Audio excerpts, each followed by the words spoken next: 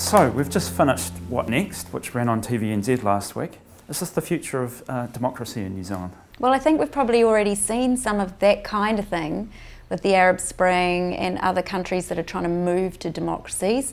So that internet space gets used a lot already. But I think what we saw in that kind of engaging online while watching something online, addressing really key issues, was interesting. And I think the way in which technology is being taken up by young people particularly means that this is a real avenue for more participation. Now, one of the goals of the shows was to try and get politicians thinking longer term. How do we go about doing that? If people really did show a desire to think about the world 20 years out, will our politicians respond? This is really a perplexing question, I would say, because the thing about politicians is, especially in New Zealand where we only have a 3-year term, is that they're really thinking about getting re-elected. Now, when they first get elected, they'll want to play the long game.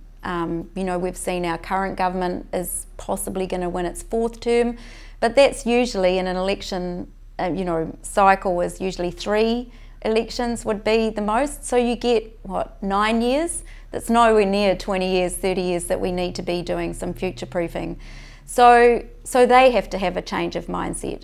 But what we're also seeing overseas is governments are deciding to put in place future commissioners or ministries for the future. And this might be an avenue that a government serious about doing future proofing might consider. One of the things that came up on the show, particularly on the last night, was around the ability to give the government license to fail. Sometimes, right? There was a sense that came out on the online conversations and in the conversation amongst the show. They're often too hard on ministers or politicians or parties that have tried something bold and it's failed. Do you think are there countries that do that better? Have we got somewhere to go here? Well, I think being bold requires some planning, and I do think the just-in-time policy-making environment does prevent governments from taking the opportunity to go bold.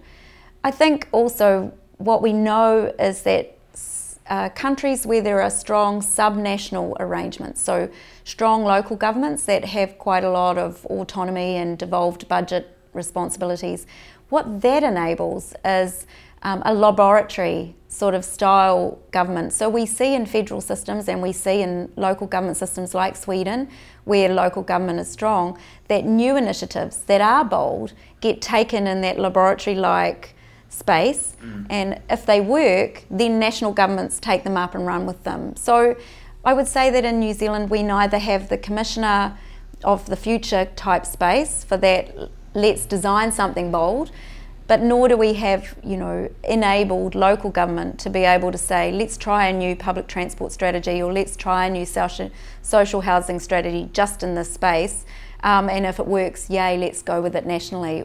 So I don't think we're designed yet to go bold.